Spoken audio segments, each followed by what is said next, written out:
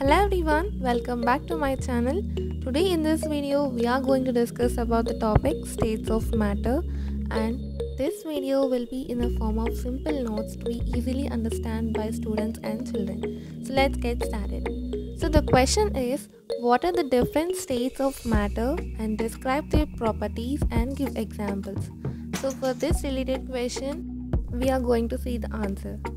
So we have three main states of matter and they are solid, liquid and gas. So these three are the three main states of matter, and each state of matter has distinct properties that differentiates from one another. So let us discuss one by one. First of all, getting into this solid, let us see the properties of solid. In the solid state, particles are closely packed and have a fixed position.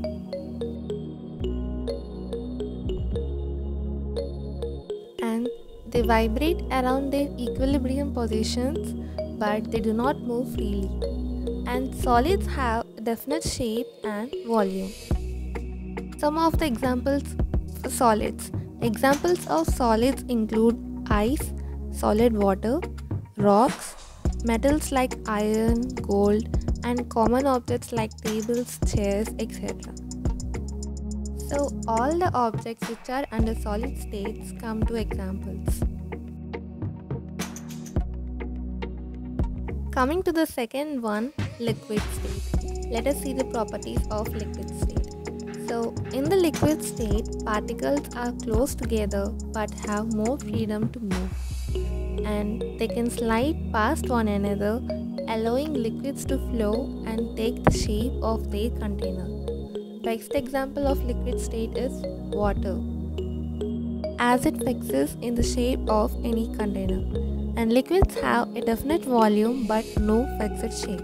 Examples of liquid state include water, milk, oil and alcohol are the common examples of liquids. And coming to the third one, gas, gaseous state. Let us see the properties of this. In the gaseous state, particles are far apart and move rapidly in all the directions.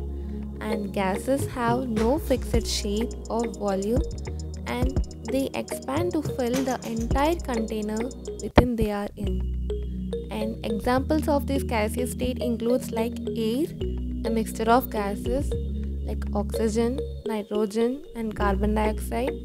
These are all the examples of gases, and also we have many gases, so only some we included here. Coming to the fourth one, plasma. Let us see the properties of plasma.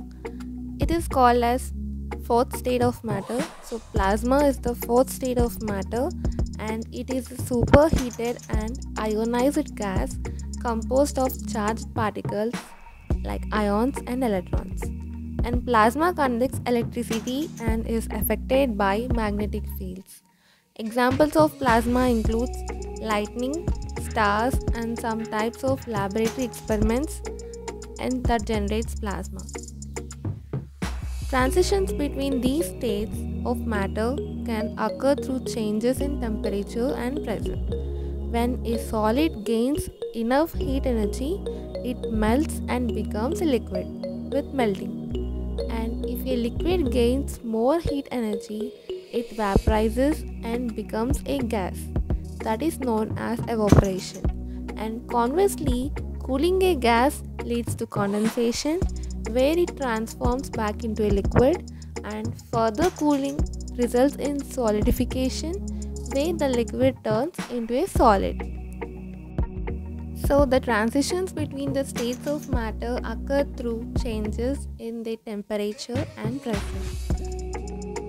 So this is a simple video on the topic states of matter with simple notes and a brief explanation, and I hope you all might like this video. Also, I'll provide these notes in the form of a PDF, so go to the description and check the link. And for more videos and updates, please do subscribe and support my channel, and any videos related to you, please mention below in the comment section.